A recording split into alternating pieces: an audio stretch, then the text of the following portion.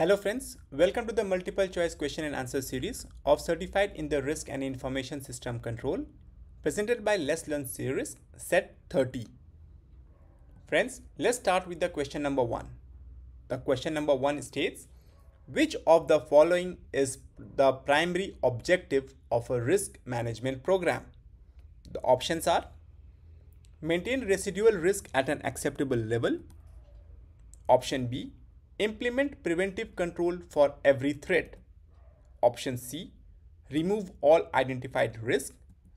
And option D, reduce inherent risk to zero.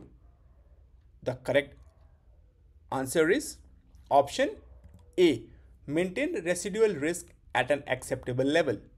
Friends, this option is correct because ensuring that all the residual risk is maintained at a level acceptable to the business is the objective of a risk management program. Right? Moving to the option B, that is implement preventive control for every threat. Friends, it is incorrect because the implementing control for every threat is not the objective of the risk management program. The program considers known threat and determine that the risk response to those threats as determined by the enterprise's risk appetite and acceptance level. Coming to the option C, that is remove all identified risk.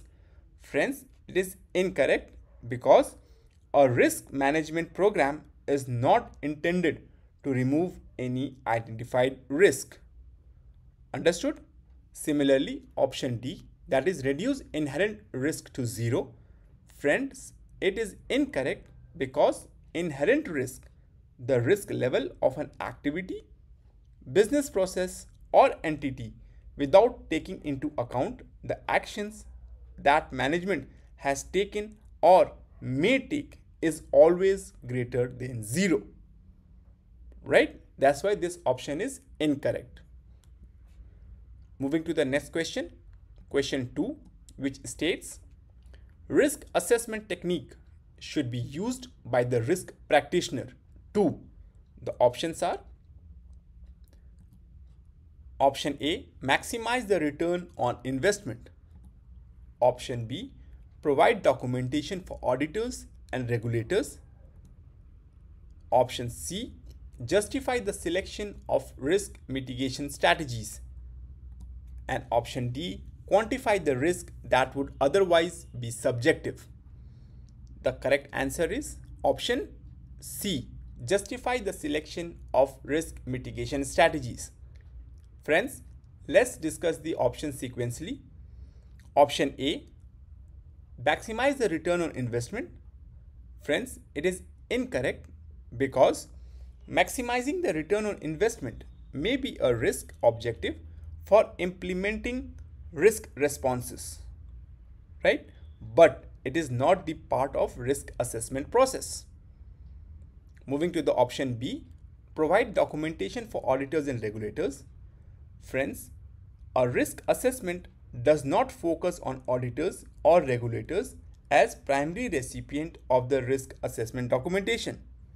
However, risk assessment result may provide input into the audit process. Similarly, moving to the option C, that is justify the selection for risk mitigation strategies. It is correct because the risk practitioner should use risk assessment technique to justify and implement a risk mitigation strategy as efficiently as possible. Coming to the option D, that is quantify the risk that would otherwise be subjective. Friends, it is incorrect because risk assessment is generally high level, right?